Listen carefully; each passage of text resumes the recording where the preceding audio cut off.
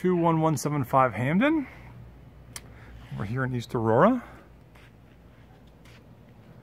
A little bit newer neighborhood. Just a little bit a mile from here. And then I moved about 4 or 5 miles south. So this is sort of my old stomping grounds, close to where I live now. Okay, let us go take a look.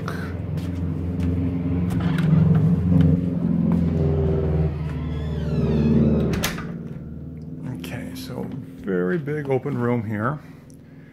A living room, dining room.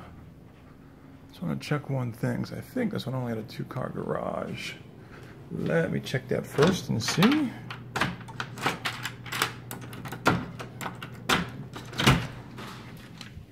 Oh, no, it's 3. I don't know what I was missing there. Okay. Yeah, 3-car garage. Very good. All right, so main floor. A little more of an office. Oh, somebody's a runner. He's a pretty good runner, too, looks like. A lot better than me. All right, so this could easily be a bedroom. No closet, but it's big enough.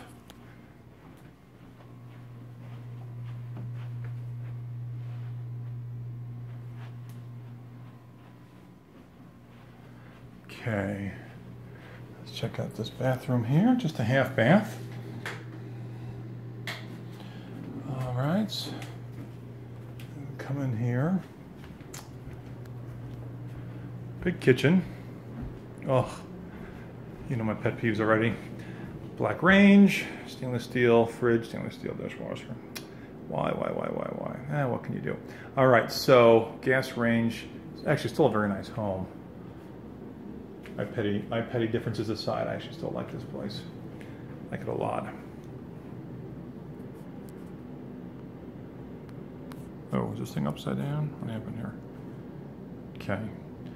I don't know if this thing got flipped around here. If it did, I'll go back through. That was sort of odd. All right.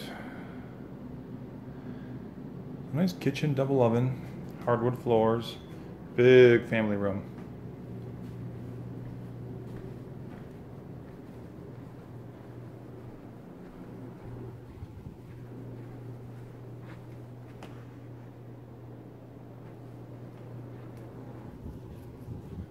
I don't know, this thing keeps flipping around. I guess if it's flipped, then just maybe stand on your head to watch the video. All right. So this one faces straight east. You're not going to get any view, but you do back to open space back here. So there's not a view, but you get no one behind you. Nice pond down there.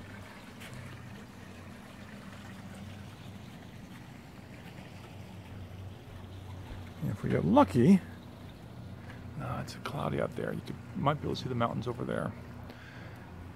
Okay, the one thing about this house, and you could probably put one in, there's no fence on the side.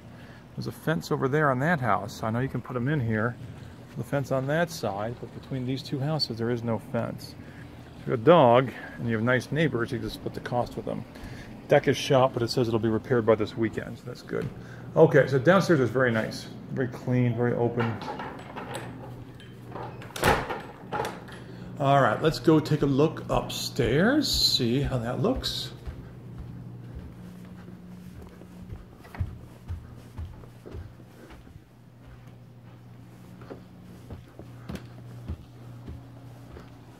It's a great big loft area. I mean, really, really big. I'll have to check. I think this is a Ryland home.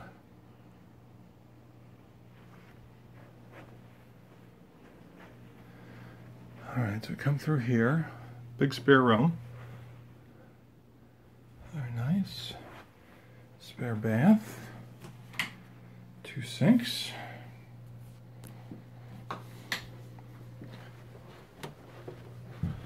God, these are decent sized spare rooms.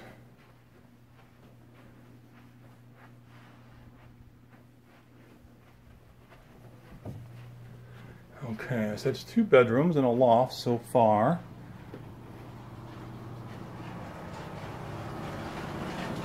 Washer and dryer upstairs. Little girl's room. This is cute. These are good-sized rooms. There are nothing wrong with these rooms. Oh, here we go. Got the mother-in-law bathroom. Okay, very nice. So, they gave the little princess her own bathroom. That's cute. Here's the master. Not huge, but they got a lot of furniture in here, though, too. Not the biggest we've seen, but I don't know how big you're going to need. You got a king-size bed, a hutch, a dresser, and you still got room on both sides for some nightstands. I'm not sure if you guys can see. A few cows out there grazing in the distance. Master bath. It's one of the newer houses we've seen. This house is actually in really, really good condition.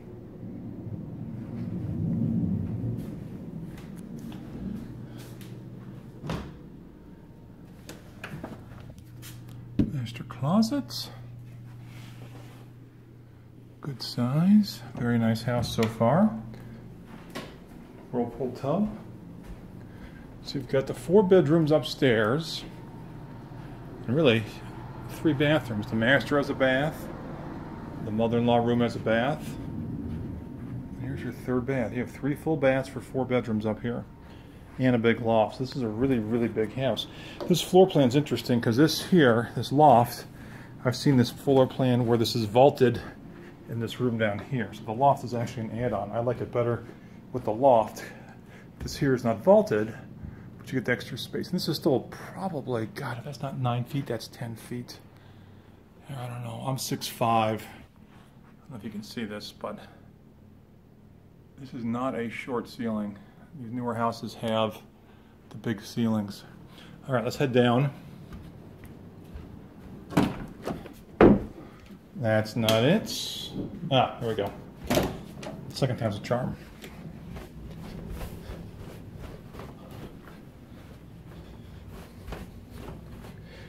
All right, so great big basement here. Pretty much just open, it looks like.